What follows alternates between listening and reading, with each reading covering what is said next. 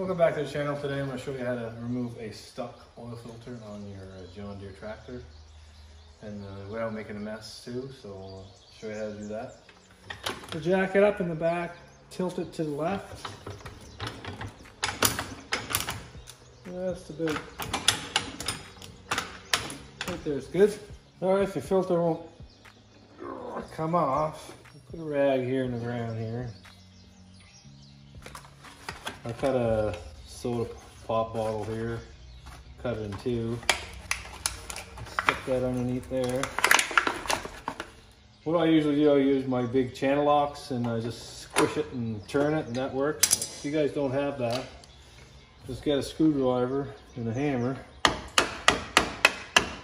and go right through it. Just make sure you're on the other side, and it'll start to leak a little bit of oil, and just turn it.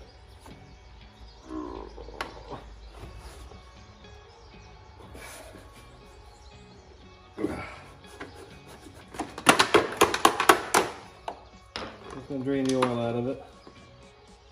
Alright, so I'll do it again there because it's probably still too tight.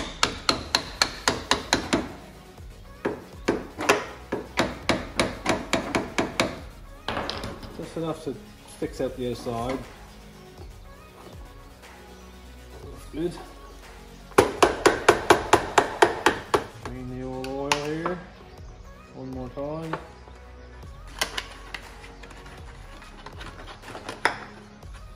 Drain the rest of the oil in here.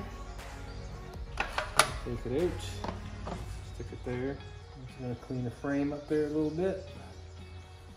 Alright, some people put a little bit of oil in there, but you don't need to. Just stick it in there.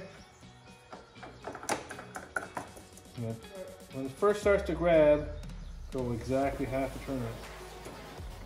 And clean up the underneath the frame. And the tractor. Alright, check your filler here, make sure it's clean. It is, and I already drained the oil out of this motor. So I'll just fill it with oil, nice and easy, try not to make a mess. Just gonna gauge it here.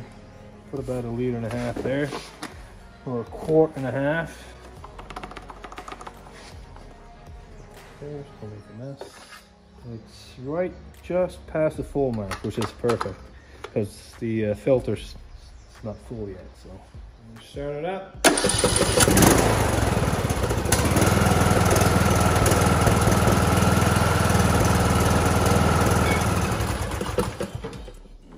Check it one more time.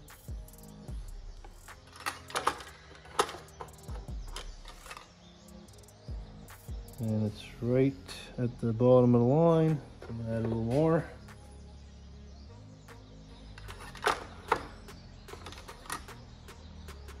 Yep, right to the full mark. Done. Alright, I'll clean this all up there, really make it look nice. Alright, if you like this video, press the thumbs up below, subscribe to my channel. Thank you for watching.